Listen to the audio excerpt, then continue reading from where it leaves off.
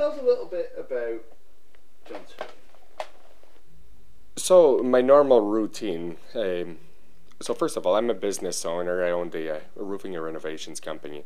So my days are pretty hectic. I have 2 kids at home to get ready in the morning with my beautiful wife, Vanessa. She brings them to daycare.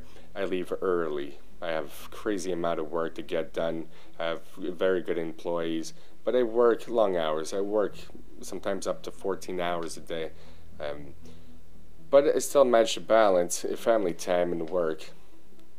And then I have to balance that time for arm wrestling. But I take arm wrestling as a break from my life.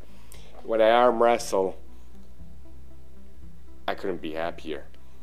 You meet new people, you go to vacations. It's just simply amazing. And this is what really brings my heart to the sport.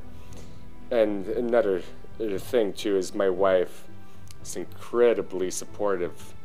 She brings me and forces me and pushes me to go to every tournament possible.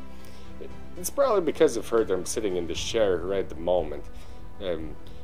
Hats off to her for being an incredible wife. Beautiful, man. Fantastic. Awesome. Why should somebody start arm wrestling? For everyone out there watching arm wrestling that doesn't think they have the tools to become an arm wrestler, you're totally wrong.